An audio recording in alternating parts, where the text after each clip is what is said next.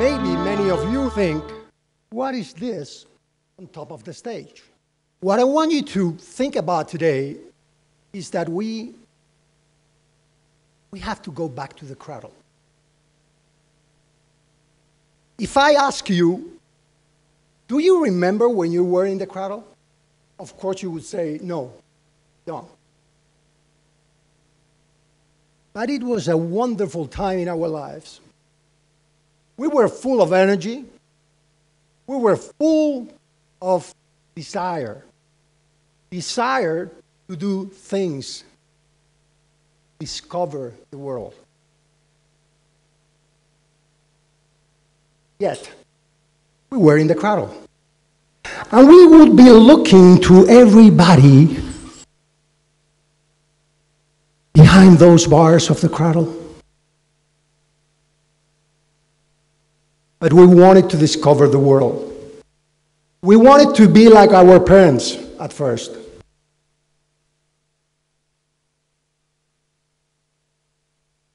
We left the cradle. In a matter of months, we were able to walk. We had no ego. Our ego was none. Therefore, we could take risks. We were able to walk in a matter of months. Something that took the human being years, took us months. The ego was not there. We grew older, and our ego grew with us. And what we thought at first as a challenge, as something great, when we were older, we looked at it as an obstacle, a terrible thing. The world is against me. I'm not lucky, you know, because of my parents, because of my government, well, because of...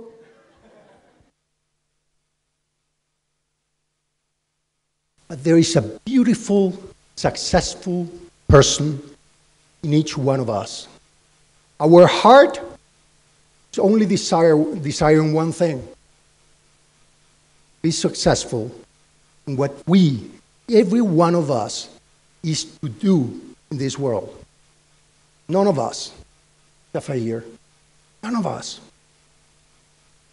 Each one of us is a total success just in itself, in himself or herself. So let's go back to the cradle. Because we have to remember one thing. Many people say, we are living in an age of constant change. The only constant thing is change. Have you heard that? No! We are living a change of age, not an age of changes. And it takes about 30 years for a civilization to realize that we are living in a new world. That's why many of us are looking everywhere and saying, what is happening here? I don't understand anything. Everything used to work, and now it's not working. Let's take a look.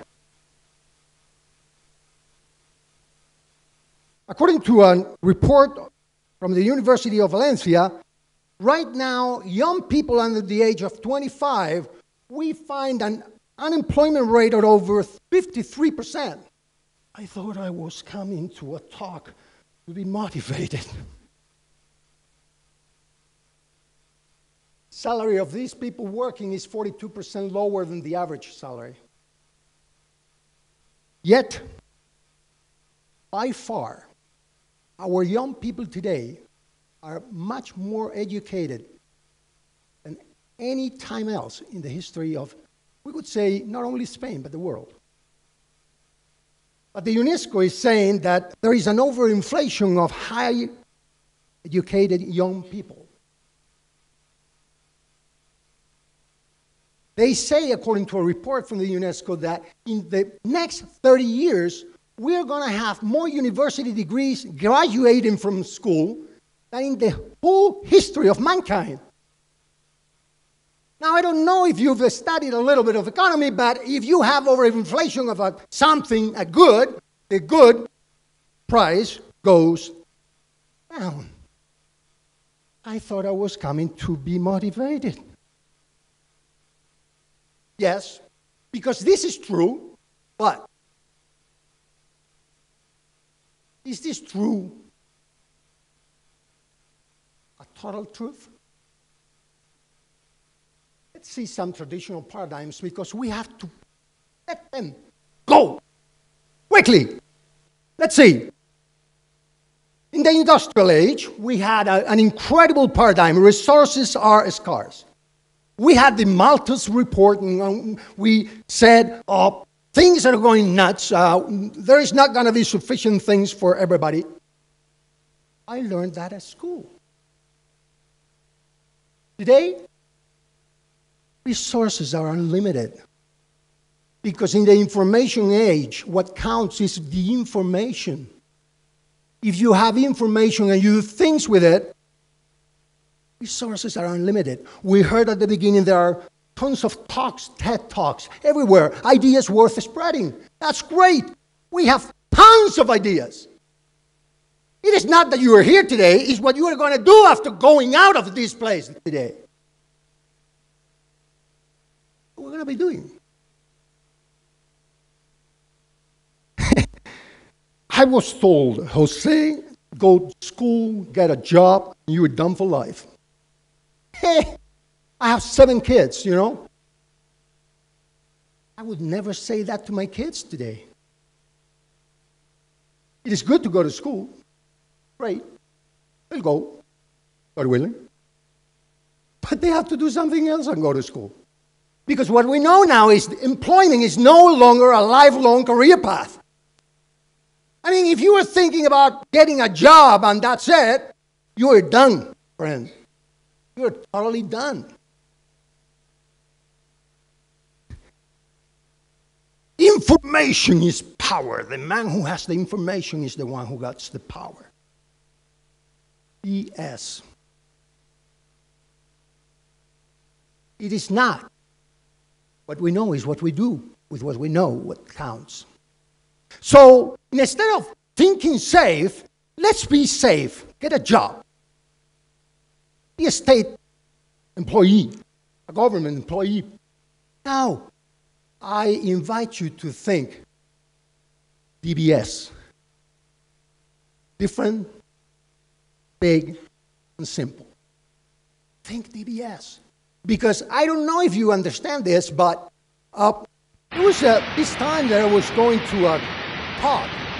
And I had this manager, this actually very good entrepreneur saying, think as if we were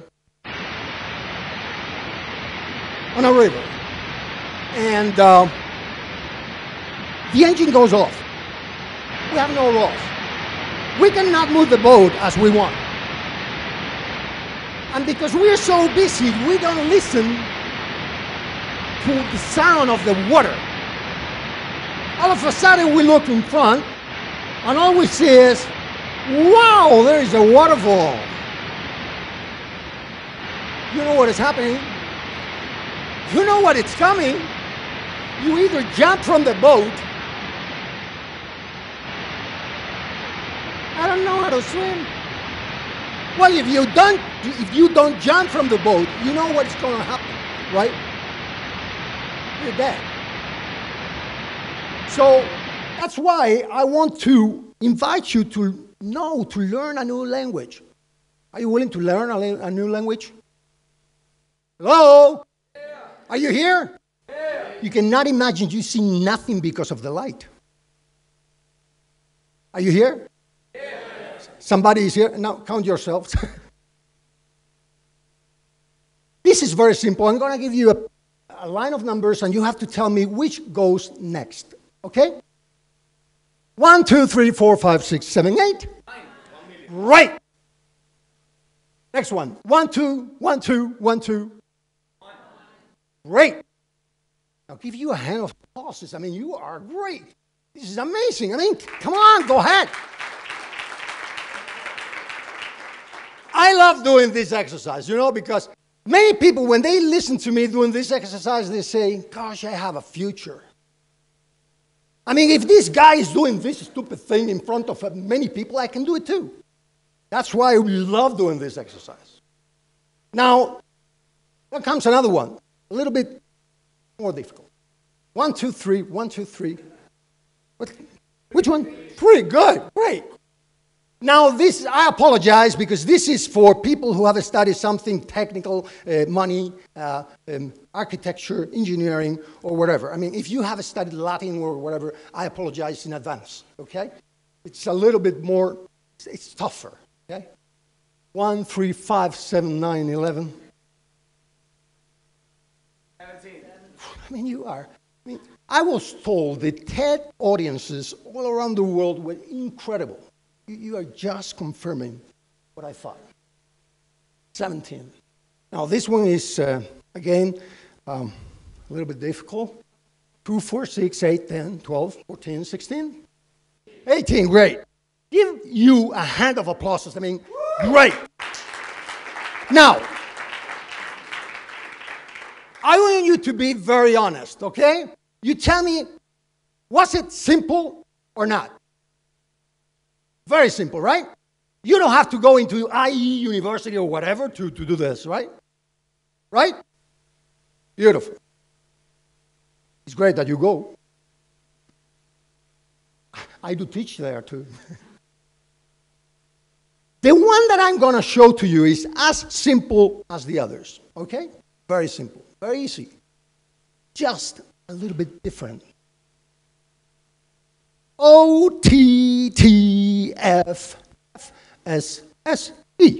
What goes now? E. Yeah, that's the reason why things go nuts many times. Because we apply a very interesting logic. Many would say it goes whatever. I mean, this guy knows how to talk, so he will tell us anything and we'll have to agree. No. There's only one that goes now. And it's as simple as all the others, but it's different. Different. Think different. Big and simple. It's the N. 1, 2, 3, 4, 5, 6, 7, 8, 9. It is the first letter of each number written down.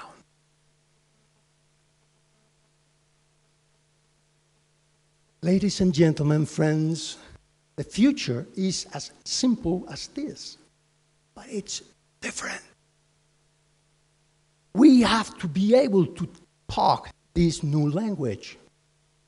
We have to be able to think different, because if we don't think different, we're not going to be able to achieve many good things that are there ahead. PBS, different. If we go on the same path everybody's going, where are we going to go? Same way. Now, if you ask people, do you like how people, normal people, average people live?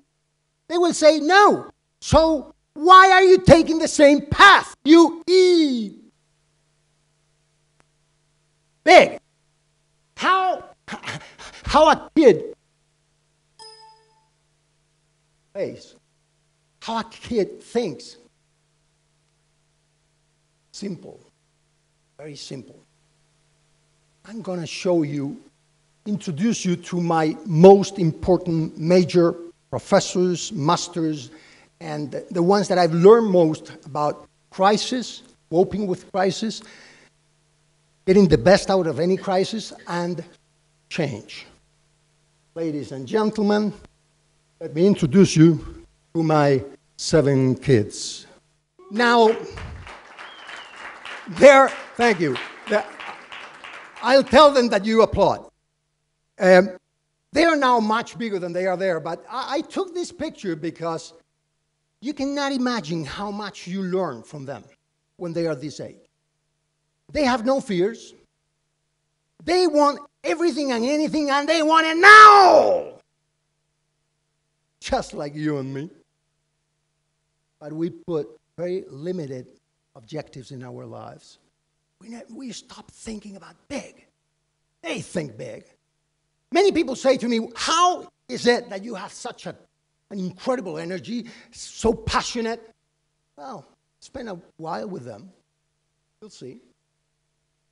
Actually, this one here, she's got several doctorates in change and good attitude. But we all come extremely suited for success. Since we don't have time, I'm going to go very, very fast. This is based on beautiful investigations that we've done, people have done, with kids. We have an incredible amount of curiosity on learning capacity. What is yours now? We have few fears. Actually, only loud sounds and sudden falls. So if you throw a baby, a kid, this way, and you're looking at him and he's smiling, he's not smiling because he's having a good time. He's smiling saying, get me out of here soon, you. I call this bulletproof determination. I mean, when a kid wants something, I was going to ask, who of you have kids? But I don't see anything, so it's stupid to ask this question. But if you have kids or you have seen kids, you know that they will go anywhere and do anything to get what they want. I always say to my kids, every morning when I get them to the school, I say to them, what are you going to achieve in life? And they say, everything and anything we set our goals for. If it's good for us, good for the people around us, doesn't make any harm except, envy and on those things, with God's help, we'll achieve it. No kidding. Now, the last one is the one that makes me feel sad many times, and that is that we have total confidence in others. We are born with an incredible sense of trust. Trust each other. We love each other. We talk a lot about making love. It's funny that there was this, the son of one of my brothers, he said to my brother that since we are three and Uncle Jose and Aunt Maria Jose have 7, that means that you have made love less times than him. Simple reasoning of a kid. Love is not to be made. Love is to be given and felt. Let's talk about giving love. Let's talk about seeing in each other not a friend, or a brother and a sister. Because we have a huge potential within us.